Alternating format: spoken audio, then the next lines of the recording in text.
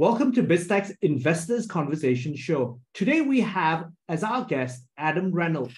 He's the CEO of Saxo Asia Pacific, and he's our special guest to discuss the company's remarkable growth, its recent milestones, and their strategies for success. Now, Saxo recently surpassed 100 billion in client assets and gained over 1 million clients in the past year. We explore the initiatives that contributed to this achievement and how Saxo differentiates itself in a very competitive financial industry. Now, with that, welcome back to BizTech Asia, Adam. Thanks, Brian. Great to be back. Now, Adam, it's been over a year since you last appeared on our show. Could you give us an update on Saxo and the initiatives your company has embarked since then? Sure. Yeah, it's been a very interesting last 12 months, and as you mentioned, we've just hit a few milestones with $100 billion of client assets and passing 1 million clients, which is a great testament to the trust that our clients have with us. And that's really been what we have built our whole business on over a period of time, that growing trust element that we can provide to our clients, that they feel very comfortable with Saxo. That's also being highlighted by a recent investment grade rating that we've got from Standard & Poor's, and being awarded the strategic or systemically important financial institution status in the last week or so. So all of these things have come at the same time, and they're really recognition of how Saxo has grown and become more important globally as a broker in the market. I want to interrupt you here because this is something that's very crucial that not many people are aware of. What is the significance of being designated a systematically important financial institution?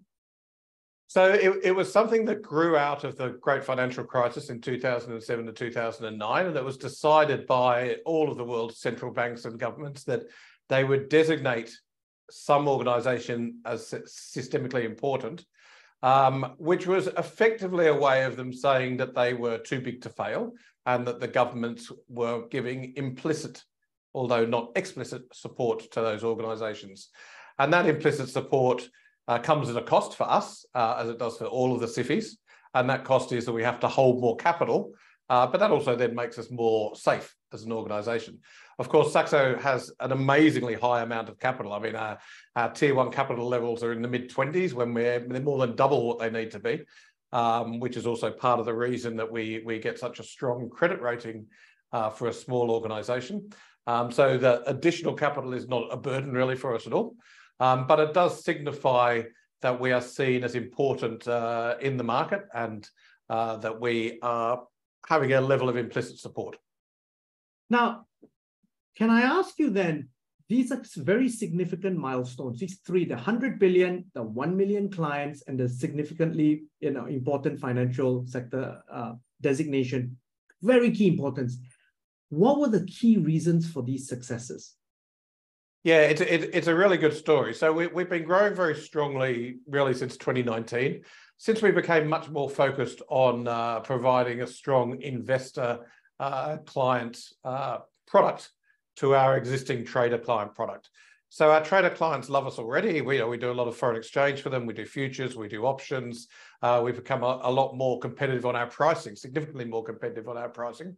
And that has helped us along the way, but we're really starting to fill in that gap between the privileged or premier banking sector and the private banks for investor clients now as well, because they appreciate our platform, that we have such a wide range of assets, that we have such a wide range of geographies, and that they can invest very safely with an organization like Saxo, but through a fully digital platform, unlike most of the legacy banks. And so this is the interesting thing, right? Because in your last show, in the last show that you were on, we talked about your new technology platform. So obviously being an innovator and leveraging on technology has really helped you enhance your customer experience. And obviously, I think, deliver a more personalized financial delivery to each customer. That's absolutely right, Brian. So what we've done a lot of in the last 2 to 3 years is develop how we digitize content that is helpful and educational to our clients and that is relevant to them. We want our content to be timely, we want it to be relevant, But we also want it to be engaging and actionable for them so that they can look at the content and think, okay, this is something interesting for me in the market. So obviously at the moment, subjects like AI or all the ESG subjects are very important. Perhaps last year it was more focused around EVs and batteries and so on. And these different themes develop over time. Finding the clients that those things are relevant for and giving them good quality content is a big part of it. And rather than bombarding everyone with the content, we have AI ourselves that decides who the content is relevant for. That's been a big part of a strong improvement in our NPS scores that we've been having across the globe over the last 18 months.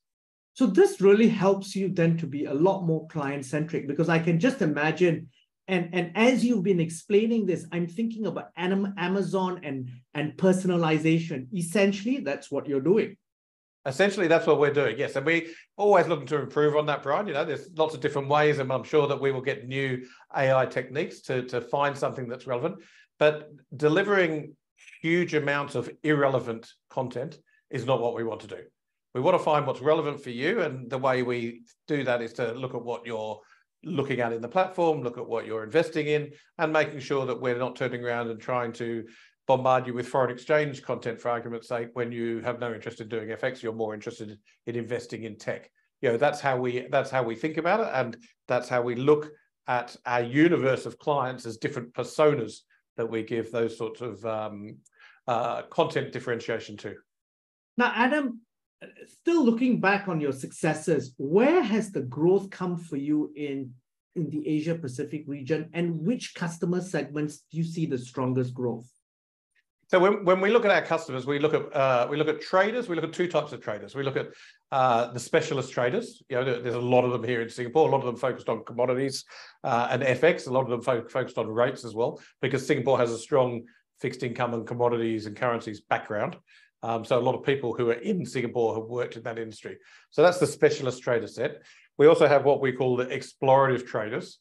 They're more like macro traders looking for different themes in the market. They may hop from trading indexes one day to commodities another day to FX another day, depending on what global themes are occurring. We've got inflation as a theme, so they may be looking at shorting bonds one day and buying commodities the next day. Those sorts of explorative traders tend to have a very different actually mindset and trading style than a specialist trader who is always just trading oil or something along that line. And then on the investor side, and by an investor, we're talking about someone who really goes long only. They're not looking at short positions. They're not really trading leveraged, though they may be using leverage to increase the size of their long positions. So we also have active investors. Those are the three real target segments for us in the market here and across the region. And where we're seeing the growth, Singapore's been a great growth story since 2019. We've grown to more than triple the size that we were in 2019 in terms of number of clients and in terms of the assets. And in 2022, which was a tough year for the industry, we held our own. I think we outperformed all of the annual reports I've seen so far. We were significantly outperforming them year on year, so that's good. But we've also seen very strong growth in Australia, and for us, Australia is an important market, and we can see that continuing to grow. We've done a lot of good work in Japan on improving our platform for the Japanese market, and so we see that as being a potential growth engine for us going forward as the Japanese market becomes more focused on outbound investment. Now, how are you going to, looking ahead now, there's a lot of innovation in your space. There's a lot of young companies coming in, a lot of fintechs trying to eat at incumbents like you, and of course, traditional banks as well. How are you looking to stay ahead of the game? Yeah, so this is why trust is such an important element of our offering, Brian. We are not wanting to compete with the more recent entrants to the market for the very small sized accounts, the millennials and so on. We like to get them, of course, and we like to give them a service, but we're not going to offer our services for free, because that's not our business model, to give away a lot for free and then hope we can monetize at some stage in the future. So we are looking for people with a little bit more experience, with a little bit more wealth perhaps, and with a little bit more of a need for high quality content to come to us. So we get a lot of switchers coming to us after they've started in the market with some of the newer brokers, quite often they'll switch to Saxo when they start looking to get serious. Now, looking ahead as well, where do you see opportunities for Saxo in the next 12 to 24 months? It's a great question. Actually, in Singapore, we see the opportunity getting involved with the SRS and CPF investment scheme. There, we want to become an investment administrator for the CPF investment scheme. And that's a huge pool of money. It is a huge pool of money. Unfortunately, at the moment, the local banks are very protective of that, and they don't let any foreign-owned institutions in. But we've been working hard with the regulators and the local authorities to get access to that, and we hope to get that sometime in the very near future. Now, looking ahead, we've got a very, very murky global economic climate right now, whether it's geopolitical risk, it's economic risk, it's credit tightening.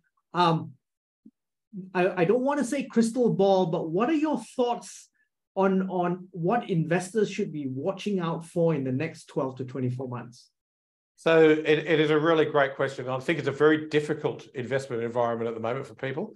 And there's some optimists who think that the geopolitics may die down at some stage, and I'm not really one of them. I think that this geopolitical environment is here to stay well past the next US election, and so I don't see any move back towards globalization. So on that basis, I see that Japan and India are two beneficiaries of the geopolitical situation at the moment, and they have been performing quite strongly over the last 6 months, and I see them as being good opportunities from a regional perspective for people to invest in, and probably South Korea as well as a reasonable place to invest. Unfortunately, Southeast Asia, where we're based, has been underperforming and has continued to underperform, and of course China and Hong Kong have been underperforming even more over the last 6 to 12 month period. So we're not seeing a lot of the benefits of a China return post-COVID across Southeast Asia and across China and Hong Kong. But we are seeing the benefits of geopolitical challenges in Korea, in India, and in Japan. And of course, the Australian market is caught somewhere in between, so it's performing okay, but nothing particularly special. And the reduction in inflation and the slowdown in commodity prices has been not helping Australia too much at all. I think outside of that, the return of tech and the rebound in the NASDAQ and the very high quality tech names is super interesting.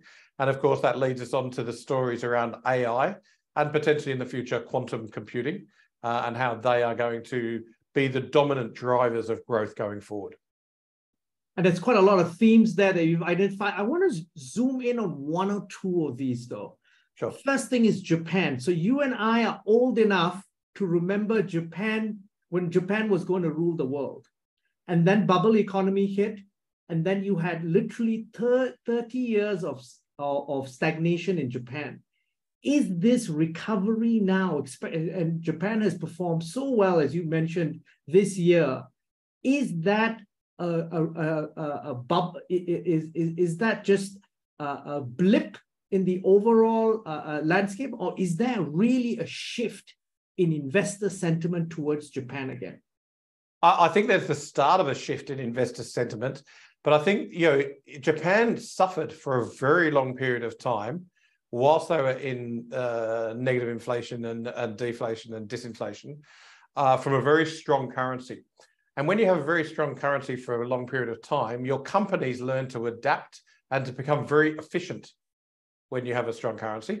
And they've learned to deal with having that strong currency problem because they've had to deal with that and remain globally competitive in their exports. Yeah. Now that they've got a weak currency and rates are higher everywhere, and Japan's not really suffering the same from levels of inflation yet, they're really reaping in the benefits of that weak currency.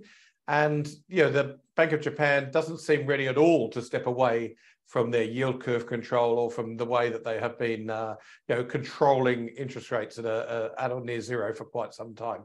So I think that the yen will stay relatively weak, but the Japan market will continue to be strong. once the Bank of Japan does decide that rates are allowed to move higher, I think then it becomes a little bit more challenging because I think the yen will suddenly strengthen again. But I'm not convinced that we're going to see a return to the old style yen strength.